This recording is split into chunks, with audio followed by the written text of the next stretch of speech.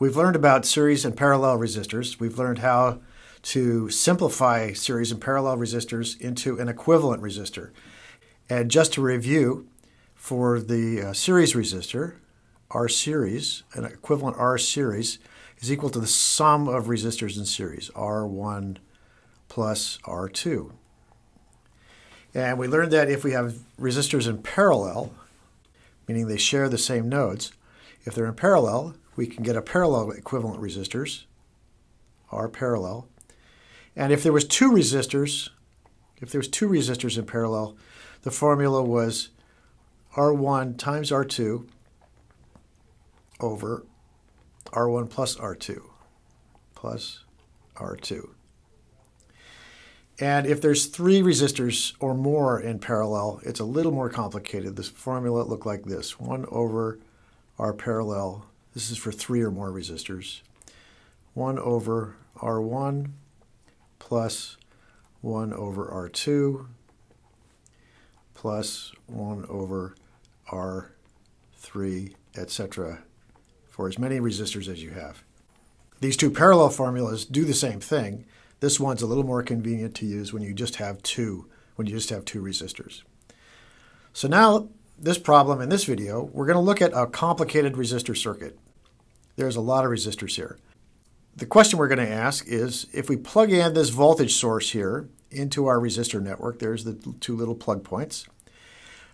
The question is, what kind of current is going to be pulled out of this voltage source?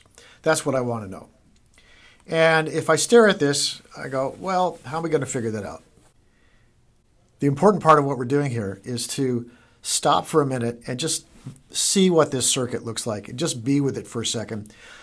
Let your eyes wander over it and find resistor patterns that you recognize.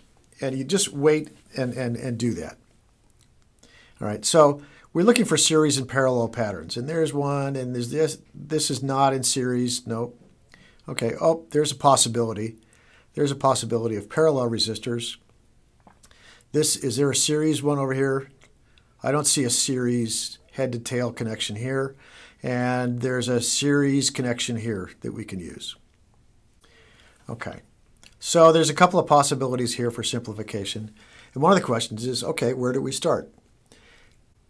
We want to start this problem at the end farthest away from the thing we care about. What we care about is this right here. This is what we're looking for.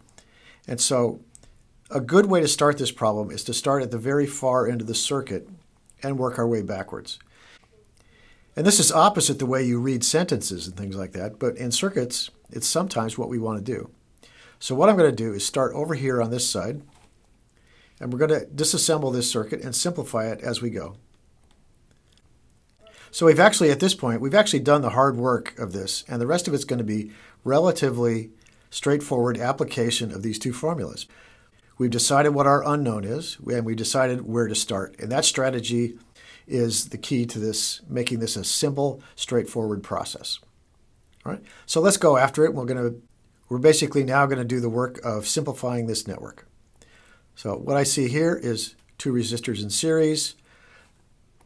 2 ohms plus 8 ohms equals 10 ohms.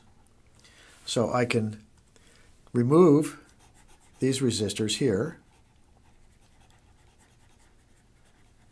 and replace them with a 10 ohm resistor. That's step one. What do we do next? Now we look at it again. Right here we see we have two parallel resistors. So we're actually going to use this form. We're going to use this form of the parallel resistor formula. And that says that 10 times 10 over 10 plus 10. This is equal to 100 over 20, or 5 ohms. And I could have done this a little quicker if I know that if two resistors in parallel have the same value, 10 and 10, I know that the parallel combination of those is exactly half. So now we have an equivalent resistor for those two guys. We can take them out.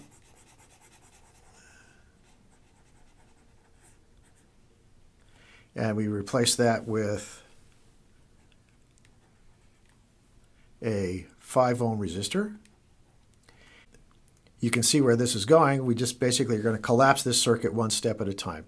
5 ohms plus 1 ohm is this series combination here, and that is equal to 6 ohms. So I can replace this now with 6 ohms. We're just consuming our circuit and erasing and rewriting as we go.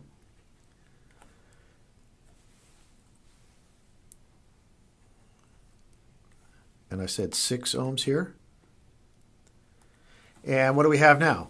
Now this is a little more challenging. I have 3 resistors in parallel, and I'm going to use now this formula here for resistors in parallel. So 1 over the parallel combination is 1 over 12 plus 1 over 4 plus 1 over 6, and the common denominator is 12. So that is something over 12, which will be 1 plus 3 over 12 plus 2 over 12, and that equals 6 over 12, which is 1/2. And 1 over RP, that's 1 over RP, so RP equals 2 over 1, or 2 ohms. And now I can replace all 3 of these. I get to erase all 3.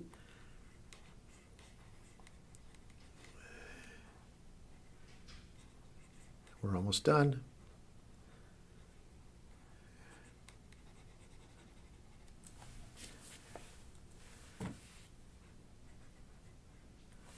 And that was, I said 2 ohms. 2 ohms.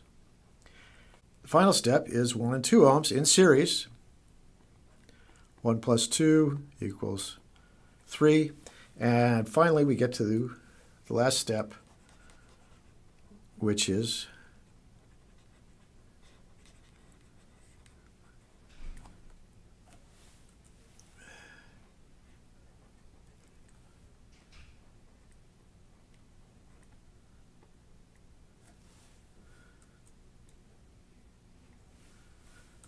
all right, so we're done. What that means is, from the viewpoint, as far as that voltage source can tell, it's putting out enough current to drive 3 ohms.